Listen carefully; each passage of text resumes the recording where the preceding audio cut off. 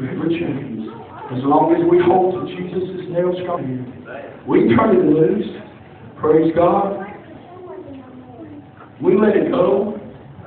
But who in the world wants to let it go? Who wants to let the Lord Jesus Christ go? The song says, take this whole world and give me Jesus. I'm close with it. Have you had that event take place in your life?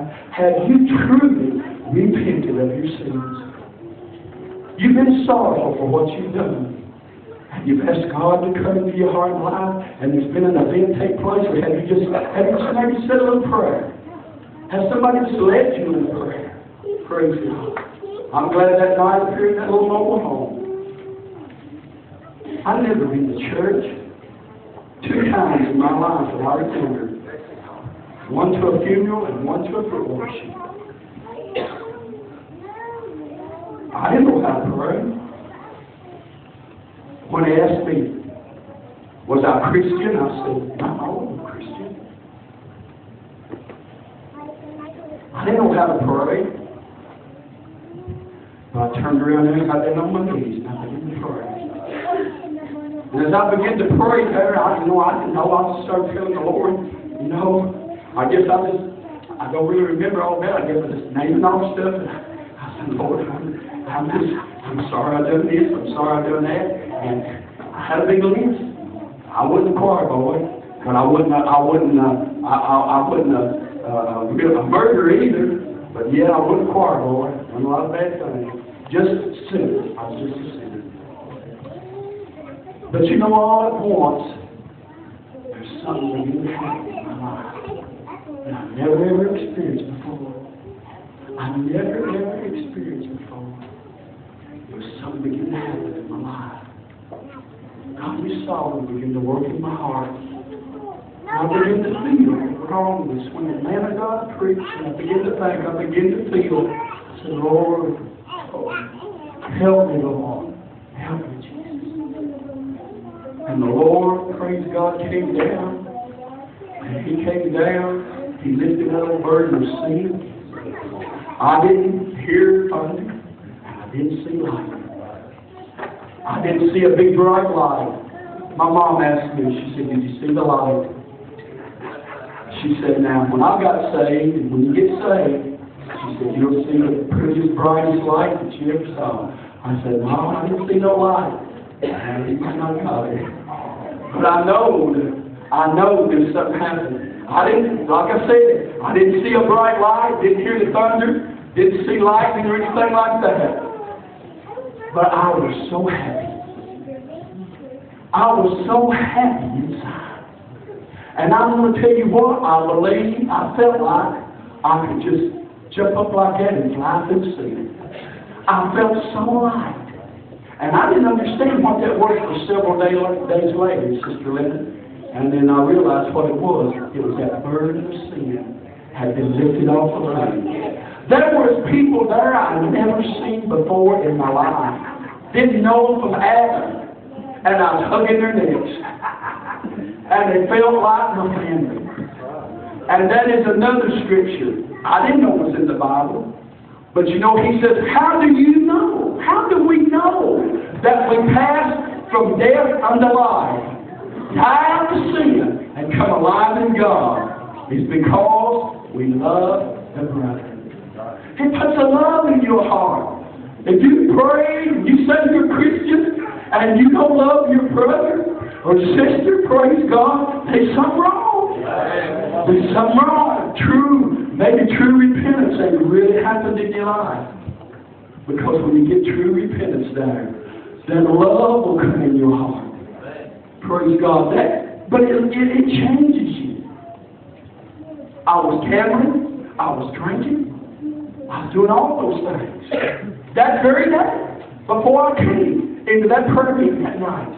And the next morning when I went back in that place, and I know I wore y'all out with this story, but I feel like repeating it again before I close. When I went back down amongst them 4 or 5 alcoholics that drank every day. It was an everyday thing that we've been doing for about a year. And rolling them dice. I didn't walk in that back room and go back there and drink that whiskey and take my little 6-ounce Coke chaser. And they asked him, he come back out there and asked him, and he said, "Are you sick? Is something wrong?" And I said, "I'm not sick. I got saved last night. I got born again. And I don't drink that no more. And I'm not for 35 years. I'm not drinking it." So they go right on. They come and pray, they go on back out, and go on the drinking, cussing, carrying on.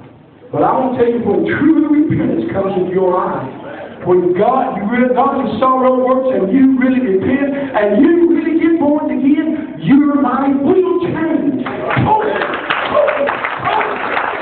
It will change. And my life changed. And what did it do? It changed for the good. It changed for the good. It changed for the good. And I thank God for that. And I said, "No, I don't do that. I got saved." So I went on, running the station, and working with them guys for a little while, and I was very uncomfortable. Because every day they're drinking this again. Come on, drink some, have some with us and all. And I said, "No." Then they got to making fun of me. Found out where I was going. I was going, what they call then, over to a Holy Roller church. But I want to tell you what, I was a Holy Roller. So the daddy was there that night. He's the one that asked me that I want to come speak for the Holy Ghost. He showed me him and Chet Woolens. I'll never forget Chet. I'll never forget that. Oh, Chet was there. You just say Jesus. He started quaking and shaking. I made him on fire. We need some old Chet Woods around to get that one. But they said, "You won't stick for the Holy Ghost." I was like that group of people that was in the, "Oh, I want to quit, but it's hard to quit." I was like that group of people that called that day. Said, "Have you received since you believe?"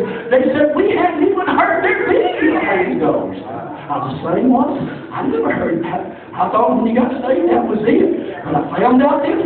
I said, "Well, I guess so." And when I hit that altar, it within 5 minutes. Within 5 minutes. They wasn't down there rubbing my head. They wasn't down there teaching me all kinds of signs and language. Tie, Coca-Cola,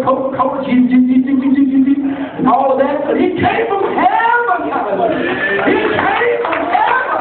And there ain't been no devil and nobody that ever give me to this. Ever to that devil. It didn't come from man. It come from heaven, friend. That change that night, that little mobile home came from heaven. It never came from man. It came from heaven above. And when I got that night on that altar, and when he fell, I fell. I went out. All thing I know, I'm rolling all that floor with no uncontrol. I was rolling everywhere, just like a woman in hot ashes.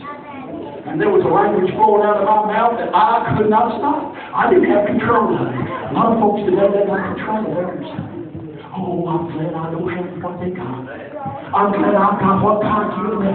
He's still there, and He controls me. I don't turn Him on when I want to, and I don't turn Him off. I might go for a long time before He begins to speak out, but then maybe just one time, praying for somebody in the prayer line, here He stays over, and He starts to go. That time, the devil says, "He ain't there no more. He's gone, praise God." But all I want, Brother Bill, you feel Him, praise God. Here He comes. Hallelujah. He's always on time. Oh, praise God. Friends, I want to tell you something tonight. Glory to God. It is a great, great life in serving God. When you truly repent, when you're trying to straddle the fence, and you're trying to live for the Lord and live for that world, it is a miserable life. But when you truly repent, really get born again, turn your life over to Jesus Christ, and really get the real goods, friends, I want to tell you what, there's nothing like it. Nothing like it. Greatest thing I've ever found. Greatest thing I've ever found. I've enjoyed this life. One of these days, ain't going to be too much longer.